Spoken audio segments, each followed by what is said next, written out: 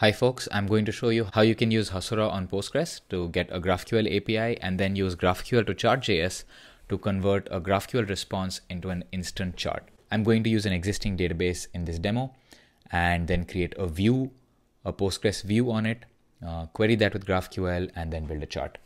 So let's get started by deploying Hasura on Heroku. Let's call this app G2C demo and we get a Postgres database. So let's deploy that.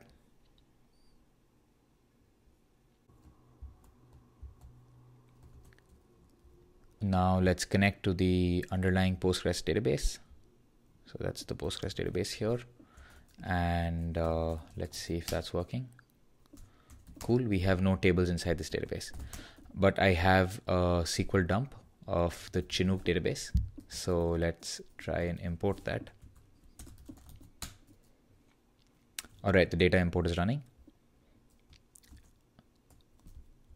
Let's go back to Hasura. So that's Hasura deployed. If I go to the data tab, I'll see that these are the tables that are available in the database. I'm going to track all of them. And then I'm going to track all of the foreign keys as relationships. I can basically start querying just to verify that this is working. So I can query for albums and ID and title. Cool. So there's no data inside it yet, which is why we're getting an empty array. All right. So now I also have a React.js app set up. I have imported GraphQL2chartjs. I've imported the React ChartJs library and I've set up React Apollo. And let's just check if our React Apollo app is set up correctly. So let's set up this endpoint to this URL. And so we have that set up here. This is just a simple Apollo client setup, nothing fancy here. And the app.js this is where we'll kind of build out our chart. So now what I would like to do is, if you see that these are the albums that we have in our database, what I want to do is count how many artists have how many albums. So I'm going to run an aggregation for doing this.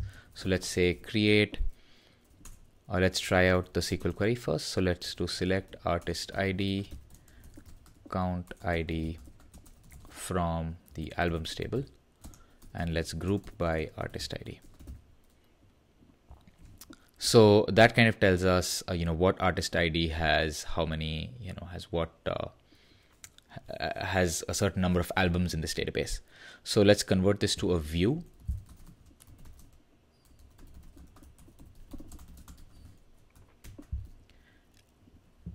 And as soon as we have a view, what I can do is I can query the view with GraphQL. So let's do query artist albums. And let's get the artist ID and the count. All right, so that's our data.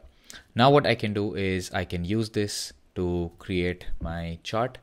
So I'm going to create a query component, which has a query, and let's open the GQL tag. And so that's our query component. And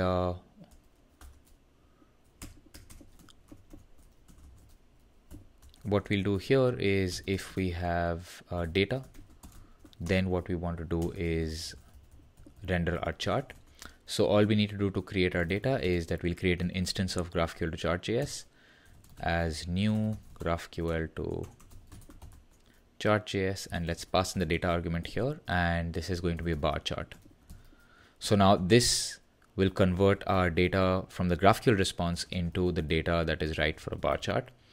And now all we need to do is render this. So let's do return bar data equals g2c.data. That's where the data prop is. And if this is not there, let's return loading or error, right? It's one of these two. Add a semicolon here and just making sure that we've closed our braces right. And let's put a slash query here. Right.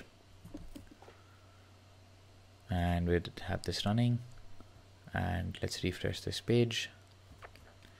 All right, so no data comes up here. That's because ChartJS doesn't know what is the x-axis and what is the y-axis.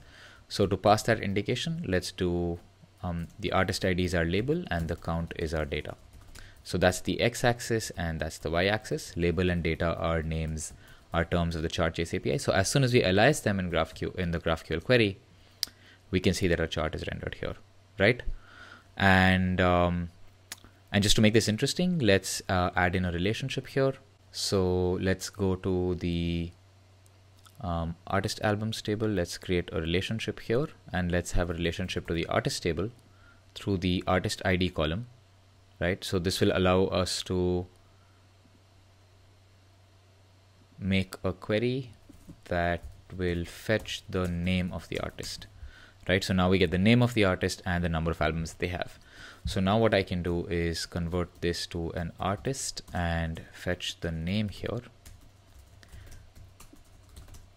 right? But because this is now a nested kind of object and not at the top level, what we'll have to do is do a little bit of transformation so that it comes at the top level again.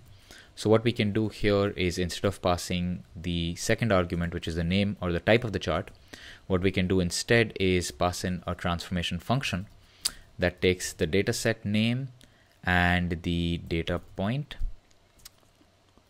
as arguments. And this function kind of iterates over all the elements or all the records in the response of the GraphQL response and allows us to transform the response. So we'll still create the chart type here called bar, and we'll name the label to label.name, right? So that the alias maps up correctly. And oops, let's call this data point dot label dot name. And now you can see that we have a chart with the name. So if I hover here, I should see the name on the chart here, right? We can also change the name of the dataset by aliasing the query itself. So let's call this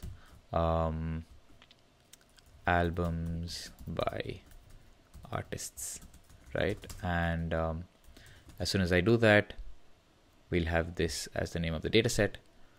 And that's all it takes to kind of start building charts on your Postgres database. For more information, check out the README, which should be there in the description of this video.